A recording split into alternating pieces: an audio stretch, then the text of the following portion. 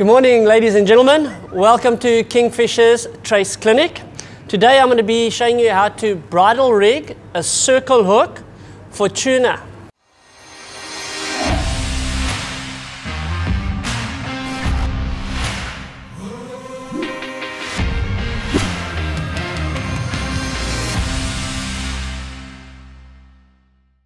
Starting off, what we require: FC fluorocarbon 60 pound, 6.0 mustard tuna circle, our number 4 power swivel, a lighter, mustard scissors, and these are braid scissors by the way, simple cable tie, the thinner the better, and some hollow core, braid, Dacron, anything along those lines. 100 pound and 130 pound doesn't really make a difference.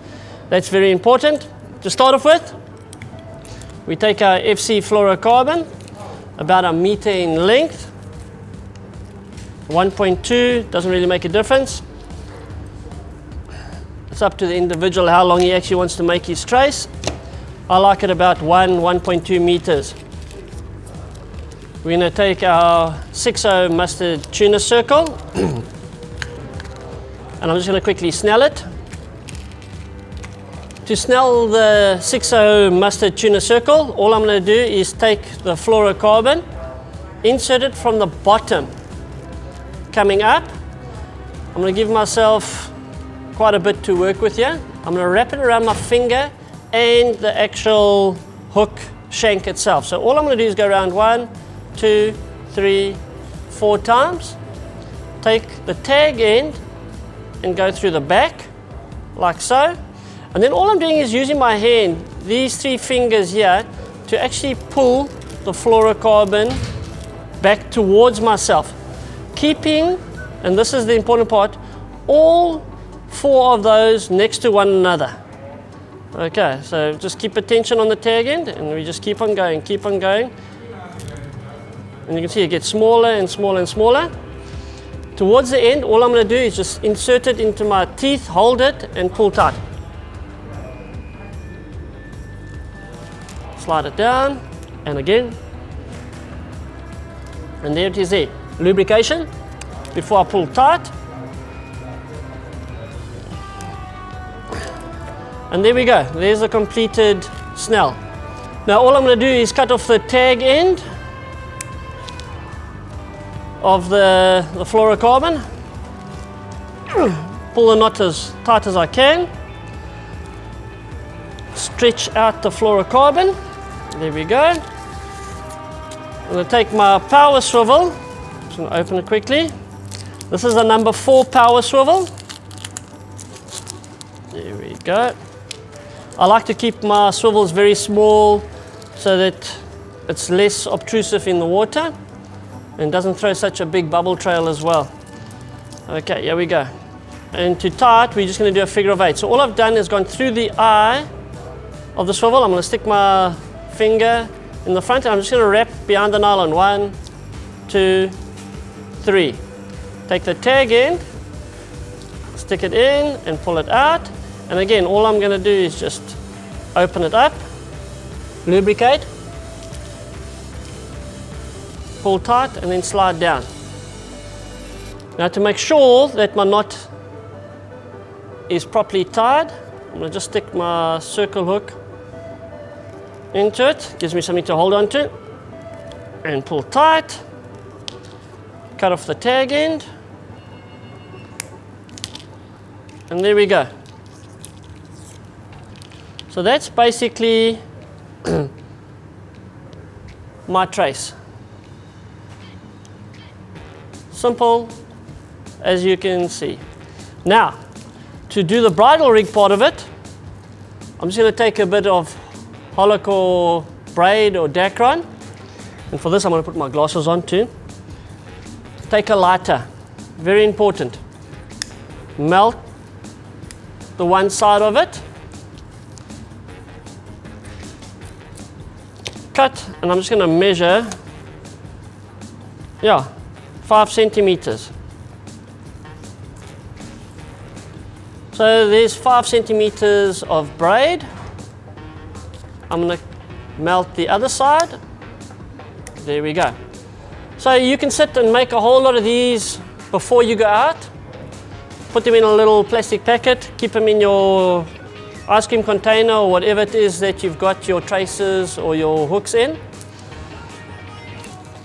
Now to actually do this, all we're going to do is take, I'm just going to clear out the spaces so you can see nicely. The eye of the hook, the nose, the point of the hook. Take the point of the hook, insert it into the braid, like that. Before you get to the barb, all you do is you just turn it around again and pull it straight through the braid again. So basically, I've gone through it twice.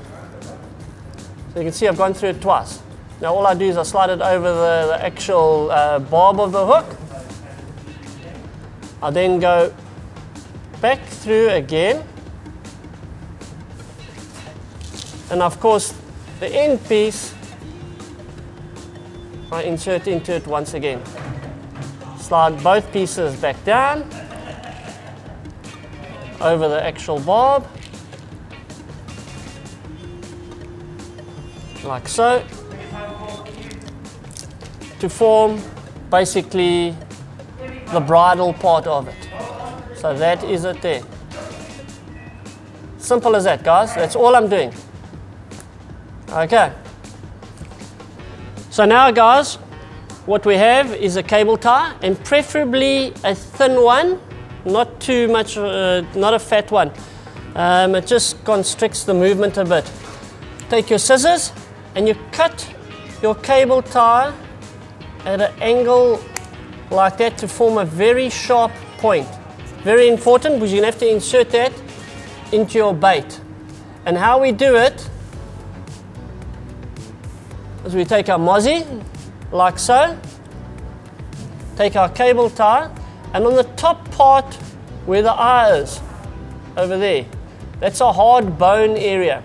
We insert our cable tie, we insert the cable tie just above the actual head, and we push it through on the outside, like so.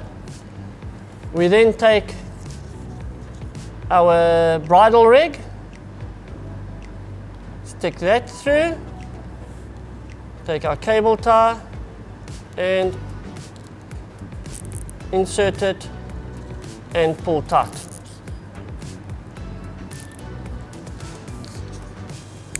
Take our scissors, cut off, and there we have it. There's our bridled live mozzie. Ideal for catching tuna. Throw your mozzie into the water and he'll swim around, and of course your circle hook sitting proud. The tuna will inhale it. It's got enough movement so when it comes out again, the treble hook gets your tuna on the side of the mouth. It's very simple, it works extremely well. A lot of movement, as you can see. And that's very simply how we bridle rig a mozzie for tuna.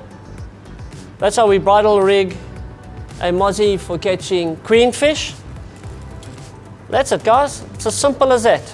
There's my live bait, ready to swim, ready to fish for catching tuna or queenfish. Done.